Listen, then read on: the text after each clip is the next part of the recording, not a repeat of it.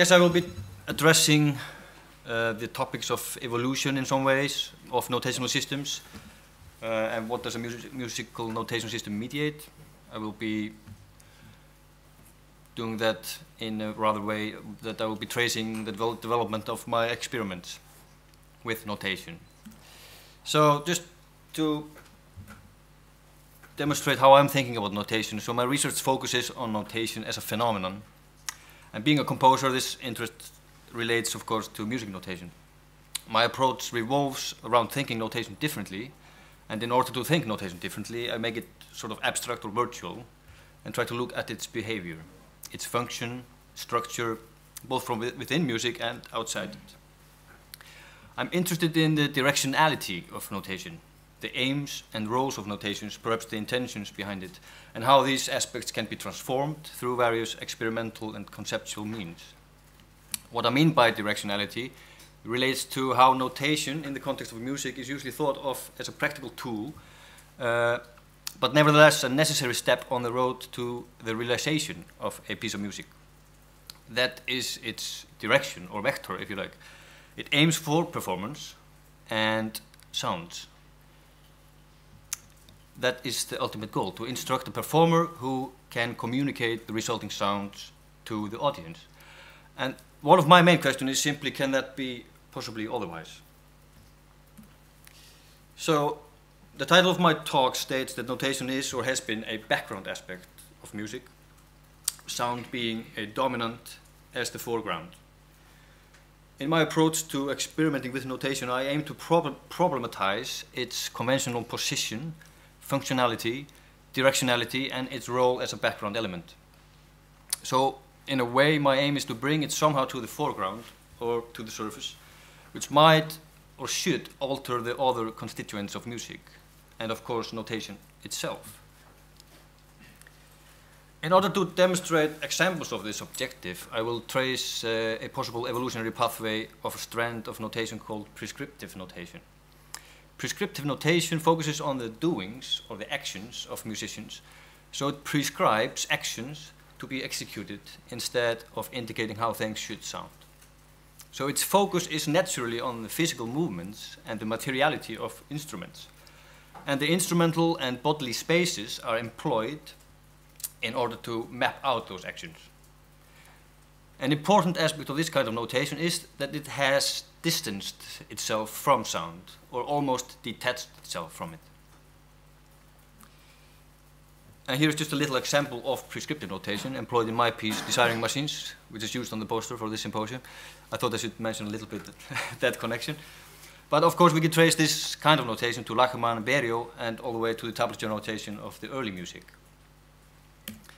My conclusion about prescriptive notation is that this kind of notation is not necessarily involved with sound, so why not employ it accordingly, or for other kind of instruments or activities, as a way to explore or develop that aspect further.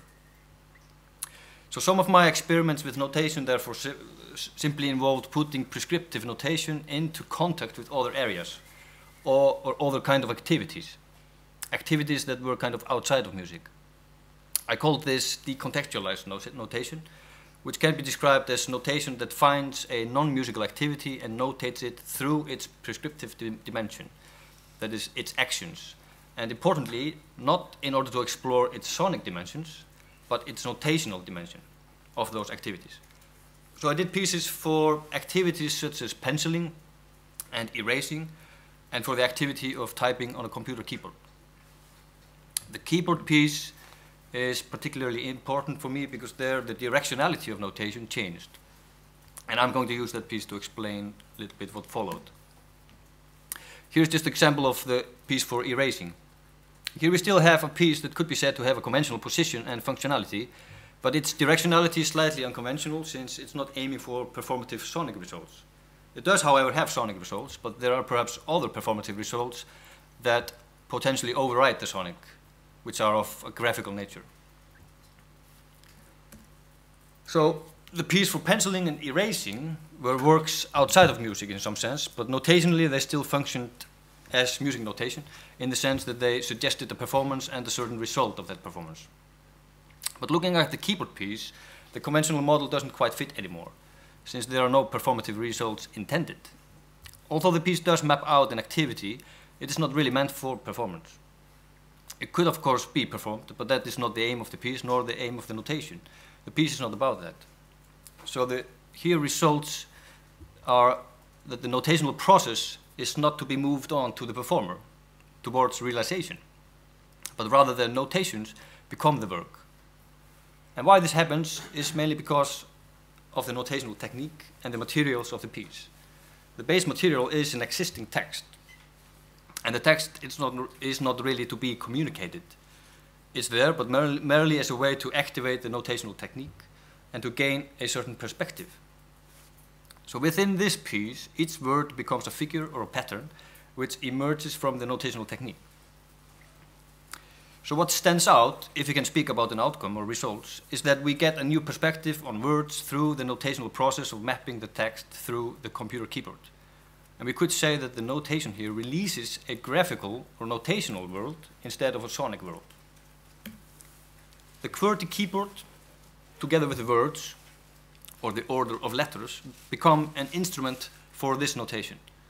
The resulting patterns or figures is purely the interaction of these spaces, the particular notation space, keyboard space, and its relationships with hands, words, and letters.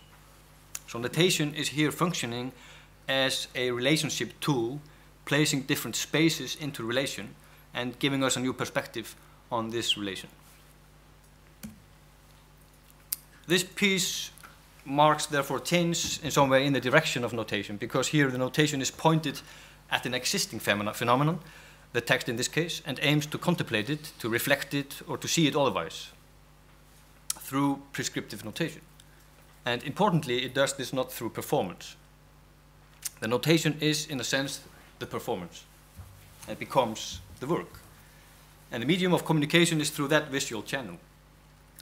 Notation can in this way be said to mediate new perspectives on a particular relationships, which I think is always an active aspect of notation, although it's usually quite a background aspect. After the keyboard piece, I wondered how I could deploy this kind of notation back to music. And since I was working with the idea of pointing notation towards some existing phenomena, or working with the directional aspect of notation, I simply choose a piece of music to activate a similar notational situation. The Renotations series are visual scores that renotate classical works for piano or fragments of those works. And based on these above ideas, the aim was to place notation one step further to the front, or to restructure the functionality of notation by putting notation on the foreground. But also to place music as a sonic phenomenon in the background, or even as an internal aspect alone, that is not being part of the sense experience, only purely conceptually present. This deals with a reversal of direction and therefore a reordering of background-foreground functions. Just an example of this, here is a fragment from Schumann's Kreisleriana, as it appears within conventional notation. And here's the same fragment as it appears in the piece Renotations 3. Here things are simplified to their most basic or most abstract or most concrete. The connections from the beam is now a connection between time and a specific physical location.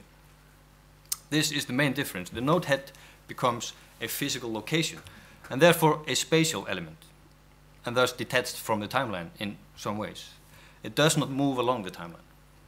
In this manner, spatial and temporal elements are combined, and the notation only refers to actual locations within the piano space, but in relation to some time axis. And like with the keyboard piece, these notations are not meant for performance. They have no next step. The notations are the work, and the work is about releasing patterns or gain a visual perspective on existing pieces or relationships. We could say that these notations are performative, that they give interpretations. So how to proceed?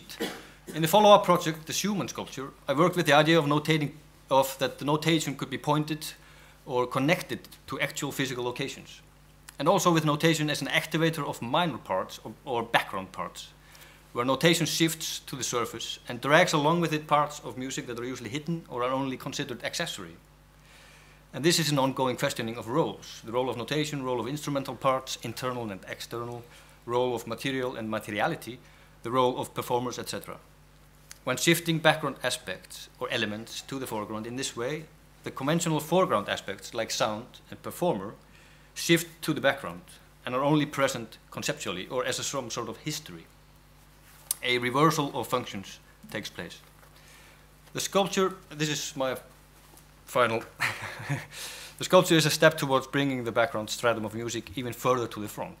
Here, the infrastructure of the piano, the hammers, the wood extension of the keys, the action sets, all these minor functioning strata of music, along with notation, are brought to the surface and become foreground parts of the work. And another important step here is that the notation now has a very intimate relationship with instruments. It literally connects itself to a specific physical or material locations, while emphasizing the importance of these silent functions or silent strata of the music machine. So this is something I'm starting to call concrete notation. And I think I will just end with these last thoughts on what possibly could define concrete notation. So in some ways, concrete notation ceases to be a graphical symbolic system. It connects actual physical material together. It becomes part of the material and the work. It becomes a visual and spatially independent phenomena. It's three-dimensional. It reverses its directionality. Sound and performance become a past, not a future. And it forms this dialogue between spaces, instrumental parts, microspaces, histories, and also actual spaces.